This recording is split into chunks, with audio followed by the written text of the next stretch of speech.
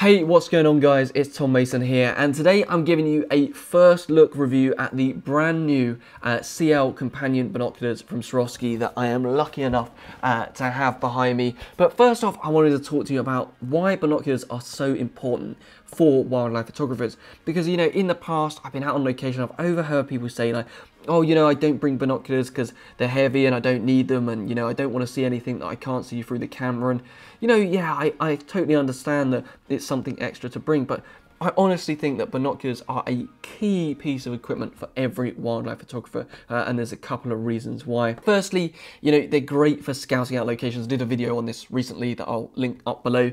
You know, scouting out locations, finding out where you're going to go and how you're going to get close to your subject, looking at the lie of the land, where to position hides and things like that. They're brilliant for that. You know, secondly, when you're actually working in the field and waiting on location for your pictures, you know, if you can pick off your subject when it's 100 meters away and watch it come closer, you are ready to nail that shot the moment it's perfectly ready for a picture.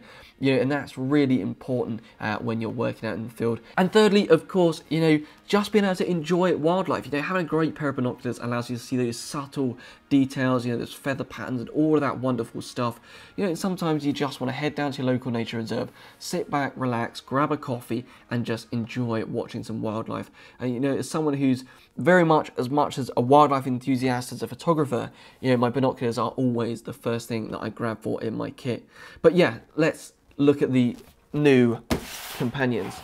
So the reason the companions caught my eye a couple of years ago when they were first released was because they fulfilled a lot of the things I wanted in a good binocular. They were compact, they were small, they had excellent optics, and they were rugged for use in the field. And those three things are really important to me. You know, really big, heavy binoculars, as much as those larger object lenses allow you to get better optics, they are a bit heavy and cumbersome to always have with you, and when you're already carrying a load of gear, a smaller set is definitely what I was after.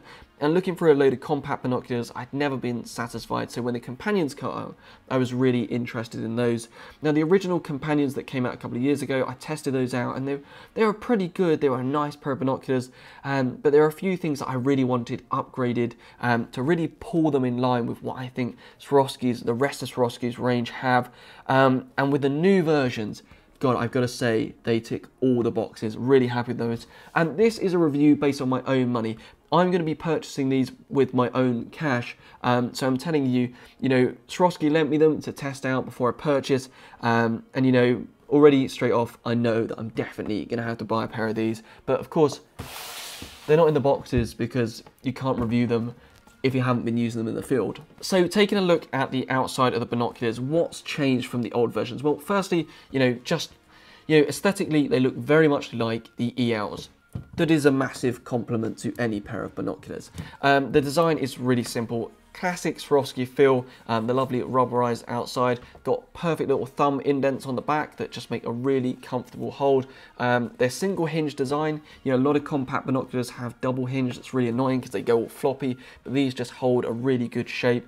And when you wrap your hands around them, they have a really comfortable grip. My hands that are kind of medium size, just, you know, my finger rests straight on the you know, the focus ring. That is exactly where I want it to be, and they're just really nice to hold in the hand. They're completely like waterproof, everything like that, so they're rugged, dependable for working in the field, but also the subtle changes are really nice with these binoculars. Now, the first subtle change that I'm a really big fan of is the move of the diopter. In the old CLs, it was round the right hand side of the upper eyepiece, and as much as I know that's a place where loads of binocular manufacturers put them, I hate it, because basically you're holding binoculars, you knock it, and suddenly you look through the binoculars and they're slightly out of kilter and things aren't in focus. Whereas now they've updated it to the design that is very similar to how the ELs work and how the more expensive binoculars work, that it is inside the kind of main focus knob, so you're just not going to knock it, so you can set it once and then you're ready to go.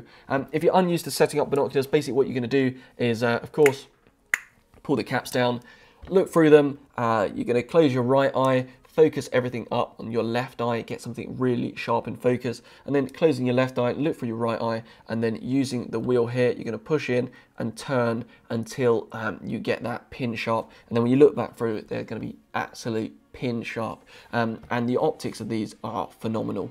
So yeah, really good that they've changed that there. I really like that. I actually think that's a massive upgrade in terms of these binoculars. Now additionally, you've got great eyepieces on these. They just pull up and they click into place and they don't go down. So many cheaper binoculars, they kind of go half down, you get one up and one half down, but these, they just lock nicely into position and they're going to stay there. The field of view is exactly the same, whether you have them down for glasses or up for people who don't wear them, and that's really great. Again, really good quality. The whole construction of these just feels superb, and I'm a really big fan of the updates they've made. Additionally, they've also changed the design of the strap. You don't have those little lugs on the side. You have their new kind of, I don't know, like it's a push in and turn and then the strap comes off. That's really good. Really like the design of this. Easy to pull off. You have the little kind of piece that fits in. You just push it down, get it in position, and then just turn it to the side, and then that's locked in place. Really easy system, really nice and flush to the side. It just makes them look a lot more elegant. And again, just doesn't take up as much space on the side and fits really nicely around the hand. That's really good. All these little improvements, they might not seem like much, but when you use your binoculars for, hours and hours at a time, they really do make some big differences.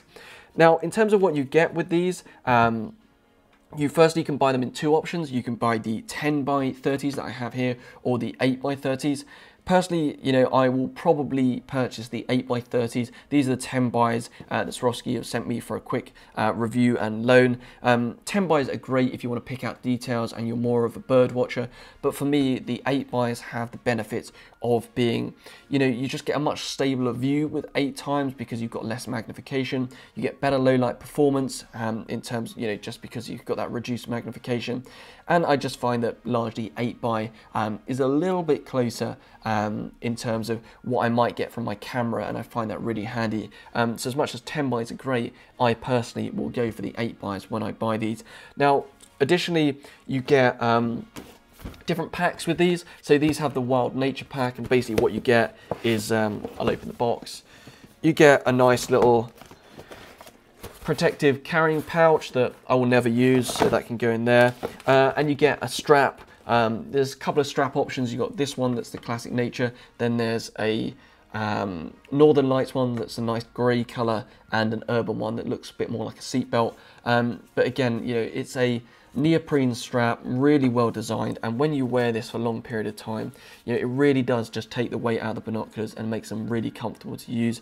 It's easy to adjust, it's a strap and it works really well. Really like those, and of course you get the eye cups and everything that you go. Now, in terms of the optics, I've been testing these out for 2 weeks, and I've really wanted to put them through different paces. I've taken them out early in the morning, I've taken them out pretty much at night, and also through the day, and I've got to say, wow, just wow. I'm used to using a pair of 42mm larger binoculars, and just the image quality these produces is much superior. The low light performance I was blown away with, because a 30mm object lens, most of the time, you don't get that great low light performance, but with these, the clarity was excellent. And of course, it's going to be reduced compared to something like a 42mm pair of the ELs, but for most occasions, absolutely superb. Looking for optical quality, the sharpness was brilliant, clarity is brilliant. The slightest bit of coma, in the absolute minuscule corners when I'm looking at a tree and kind of rendering it out of focus to get it right.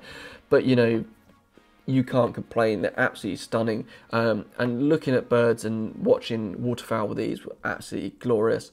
But why would you buy these compared to a larger pair of the ELs? Well, firstly, of course, they're cheaper, but for me, there's a key couple of reasons that I was really interested with these over the ELs that were the other ones that I was considering. Firstly, they're more compact, they're smaller, they're lighter weight. These only weigh about 400 grams, I think it's 390 grams. It's fantastic. When you already carry a massive bag of camera gear, having these being smaller and lighter is a really welcome treat. The optic quality, is pretty much up there, 95% of what I've seen through the ELs, and yet for the reducing price, the reducing size, the compact nature, that is just brilliant for me. And because, I'm using them for scouting, I'm using them for finding locations and watching birds. I'm not primarily only working with binoculars, so they are kind of an assisting optic rather than my primary camera and stuff like that. So in terms of the reduction in cost, but also the benefits of the size is what really draws me to these. The ELs, I think if you're mainly a bird watcher and you're just using binoculars, they probably are a better investment, but at being nearly twice the price, I would say, these are just stunning value and quality. And of course, being lightweight, you can just take them everywhere you go. So what are the downsides? Well, I think if you had really quite large hands, they might be a little bit crowded for you. But for me, with medium-sized hands, they're absolutely fine. You know, for the lowest of low light performance, they're not going to stack up compared to the ELs or something like that. But, you know, for 99% of occasions, I really can't see a huge benefit of the ELs for me over these, especially when the lightweight nature, compact form factor of these is really the big selling point to me. So I can't wait to get these and use them in the field all next year. But yeah, if you're looking for a lightweight pair of binoculars with great quality and excellent optics, you can't go wrong with a pair of the new Swarovski CLs. And I mean the new ones, but I'll drop a link below. Fantastic, brilliant, well done Swarovski. Really, really nice. I don't want to give them back, but I know I have to. Anyway, that's it for today. If you have any questions about the CLs, drop them in the comments below. More than happy to get back to you. If you want any more information about different wildlife photography, if you've got anything you're like, Tom, can you do a video on that? Stick it in the comments below and I will be down there. Thank you very much for watching. If you've enjoyed this, put a like below and subscribe for future videos. Thank you very much and crack on shooting.